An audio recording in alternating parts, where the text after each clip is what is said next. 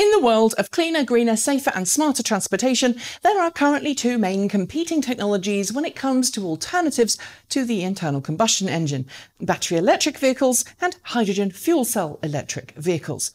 The former takes power from the electricity grid or another power source and stores that power as electrochemical energy in the battery pack. The hydrogen fuel cell, the latter, takes hydrogen generated away from the vehicle itself and stores it on board, combining it with oxygen from the air outside the vehicle using a special membrane made of a catalyst that encourages the oxygen and hydrogen to combine to form water and electricity. Aside from the obvious differences in the way they store energy on board, battery electric and hydrogen fuel cell electric vehicles are ultimately pretty similar underneath. They both take electrical energy and turn it into kinetic energy using a motor or motors attached to the vehicle drivetrain. And their individual methods of refueling, charging stations for battery electric cars and hydrogen refueling stations for fuel cell vehicles, has caused both EVs and HEVs some significant headaches, namely a lack of public charging and refueling infrastructure. But while that was reasonably easy to fix in terms of battery electric vehicles, the challenge for hydrogen fuel cell vehicles is a lot harder. Initially, the lack of charging infrastructure was the number one reason why people didn't switch to electric vehicles, along with the vehicle cost, that is. And it's also one of the reasons why Tesla decided to build its own charging network in the form of the supercharger network for its customers to use.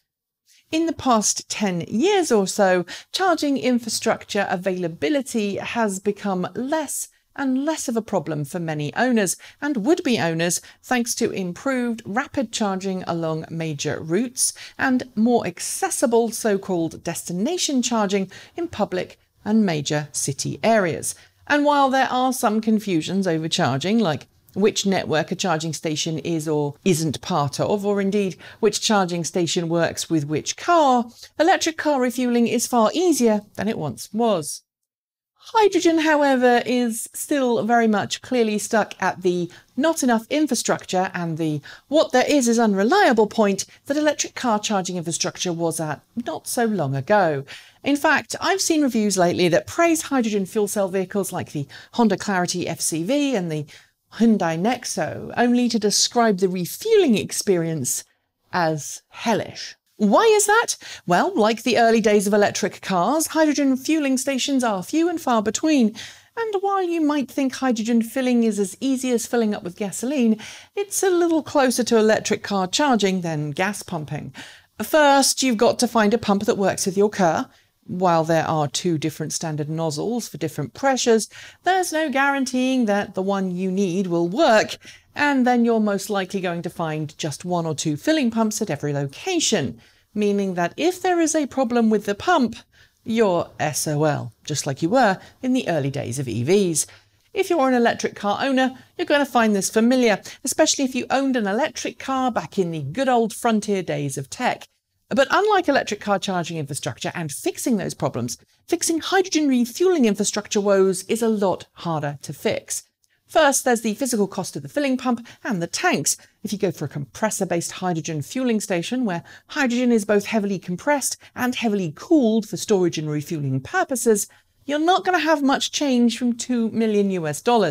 That's a lot more expensive than the $50,000 to $100,000 that a DC rapid charging station costs to buy and install. More affordable costs for DC quick charging can be achieved if you go for a lower power DC quick charging station. As a side to all of this, it is worth noting too that while you can install a lower power DC quick charger, say use 30 kilowatts instead of 50, and the cars will charge a little more slowly, you can't easily install a lower pressure refueling station for hydrogen because the cars themselves are designed to operate at one of two common pressures. Then there's space for the refueling infrastructure, which is far larger than it is for an electric vehicle charging station. While EV charging infrastructure does require a decent electricity supply, these stalls and even the transformers are relatively small. Installing hydrogen fueling infrastructure, though, requires making a tank underground or having the space for above-ground storage, as well as space and power for the various cryogenic storage compressors and pumping compressors needed to safely store hydrogen 400+ degrees below zero. Where electric vehicles thrive then is the ability to refuel pretty much anywhere where there's a power outlet. You can't refuel your hydrogen fuel cell vehicle at home right now, although there are some products being promised that might do just that. This all requires extra travel time to be planned in to refuel on daily commutes, unlike, assuming people can plug in at home, simply plugging the car in overnight to charge. At the end of the day, consumers value convenience. At one point in history, the lure of a hydrogen fuel cell car was greater because people could travel on average further per fill than a battery electric vehicle could in terms of charging, and they could also refuel in less time. But battery electric vehicle energy density has improved far more quickly than fuel cell storage energy density, meaning electric cars are closing the gap. With battery charging infrastructure now far more common and rapid charging offering even faster times, hydrogen fuel cell electric vehicles are less appealing to many buyers than they once were. Could there be a revolution for hydrogen? Maybe, but battery has the edge right now. New ways of storing hydrogen, which revolve around making hydrogen on site from far safer and easier to transport ammonia, could give hydrogen fuel vehicles a leg up. And since ammonia is so much cheaper and easier to store as well, it could hold the key to making hydrogen fuel cells more affordable in the long term. There is one more hope on the horizon if you're a hydrogen fuel cell fan that many commentators miss.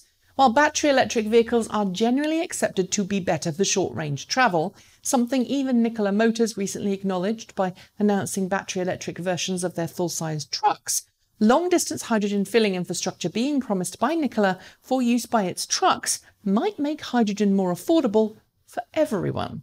You see, Nikola is building a network of high-capacity hydrogen fueling stations for long-distance trucking, pumping hydrogen that's generated on-site through electrolysis, essentially making it zero emission, unlike most hydrogen today, which is produced by steam reforming natural gas. While it's doing this primarily for trucking clients, it's also going to sell hydrogen to hydrogen fuel cell car owners, spreading costs out far more than your standard several $1 million just for cars filling station downtown. And when you reduce that cost, you do make it far more enticing. Although batteries still have the edge. Well, that's it. Thanks for joining me, and see you next time.